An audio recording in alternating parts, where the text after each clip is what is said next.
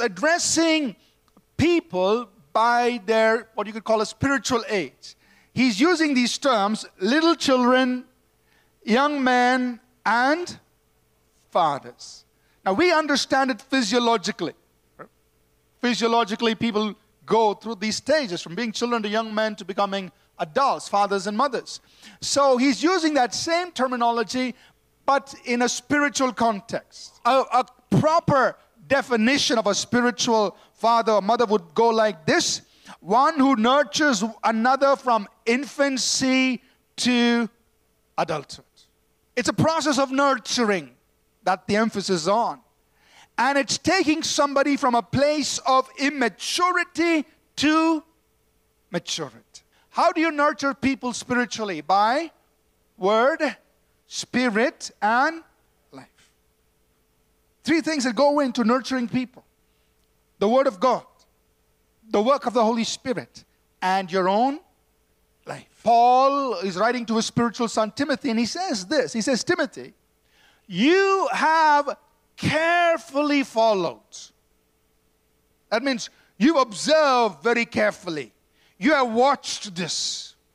He said, Timothy, you have carefully followed. You have seen my life. You have carefully followed first my doctrine, that is my teaching. You've heard me teach the word, the truth concerning the kingdom. You have carefully followed my doctrine. Number two, my manner of life. Secondly, a true spiritual father or mother would nurture with love and discipline. That brings us to number three, where as a spiritual father, mother, you deal with difficult issues. You talk about real life issues. You develop them into their calling. Yes, of course, you want them to be all that God wants them to be. You encourage them to grow, to exercise their gifts, find their place, become what God wants them to become. Number five, you release them at the right time. Just because God put them in your life doesn't mean you own their life. God put them in your life, or God put you in their life for a season. As a true spiritual father, mother, you will celebrate their success and rejoice when they outdo you. Every true father or mother wants their children to be better than them. Now, here are some things they will not do. Well, they will not violate divine order. The second thing a true spiritual father and mother will not do is they will not violate, they will not control or manipulate. Number four, they will not attack or pull you down if you go beyond them. That's a true spiritual father, mother. In fact, they will be happy. Five, they will not prevent you from receiving from other true ministers of God. It is a valid thing to be a spiritual father or mother, but if you push it and apply it wrong, you'll hurt people. Now, here are some errors that you will hear. If you don't have a spiritual father or mother, you have an orphan spirit. You have to be connected to a spiritual father or mother to receive from God.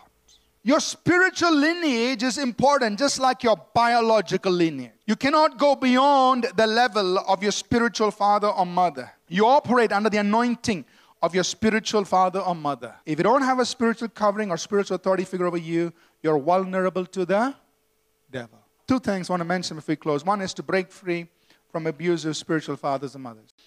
Don't misapply the truth because it can hurt people. So keep it in the right place. It has its place. Ultimately, you and I must walk with God. All of us can do it. Whatever your physical age is, don't let it hold you back. Maybe a young person, you can start. You can help somebody else. You can give what they don't have. Just give it to them. You're nurturing them. Just a little bit. Do.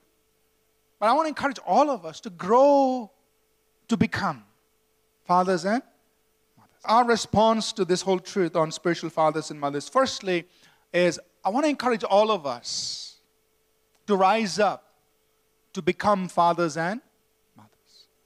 It simply means you nurture other people in the faith. Number two is honor true spiritual fathers and mothers. If people have blessed your life, honor them. But don't worship them. They're just human.